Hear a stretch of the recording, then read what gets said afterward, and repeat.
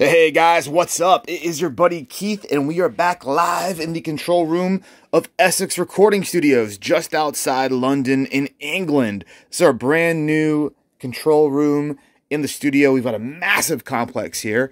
We just took over a big radio station that used to be the global radio headquarters for this region of the UK. Yes! And now, for your viewing pleasure, we've got a 1977 Gibson Les Paul Custom. This thing is in amazing condition. We got it from a very old guy. He had this. He had our 63 Fender Strat. And the condition on this is just phenomenal. The top looks beautiful. Very little wear to the cosmetics. The hardware, the metal hardware, obviously will have pitting and patina that you can expect on something that's 53 years old, over half a century. But the inlays look phenomenal. I'll try and darken this up here. The inlays, beautiful. Original frets. The headstock has that typical antique kind of yellowing patina to the mother of pearl logo and split diamond.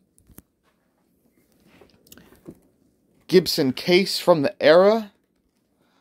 The two cases we see generally from this era are this style or the chainsaw. This one's a bit more convenient. It's not as bulky as a chainsaw case. And yeah, get the lighting fixed here. We've got bright studio lights directly above this thing. You can see there's no... Usually this whole region in here, the paint is just like gone. Same thing with the neck. Little bit of minor wear spots, but nothing like what you usually see on these 50-plus-year-old Les Pauls.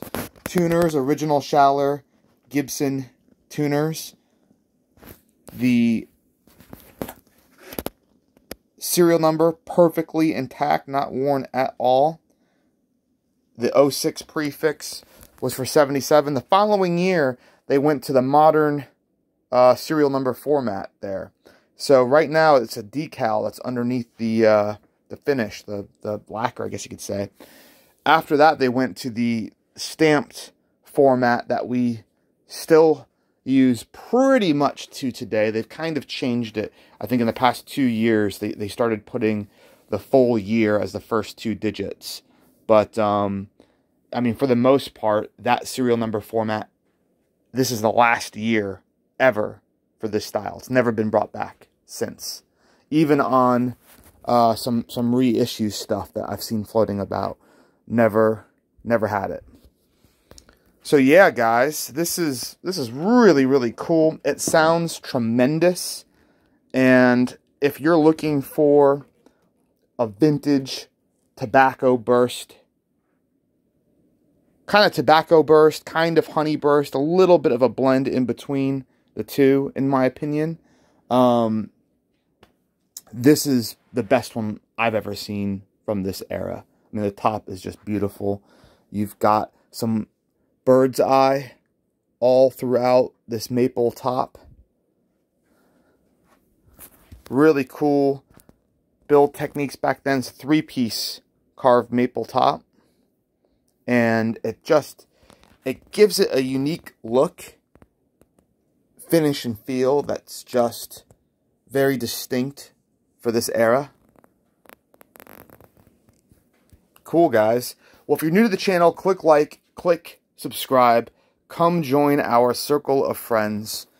We can't wait to show you more of the new studio, and the instruments we're getting in are just crazy. We've had some massive collections join our family, and I can't wait to show you all of them. All right? I'm going to get going. Got a lot of videos to do for you. Thanks for hanging out with me, guys. Hope you're safe. Everything's going okay for you during this lockdown. We'll have plenty of guitar videos coming your way to keep you occupied. All right? Take it easy, everybody.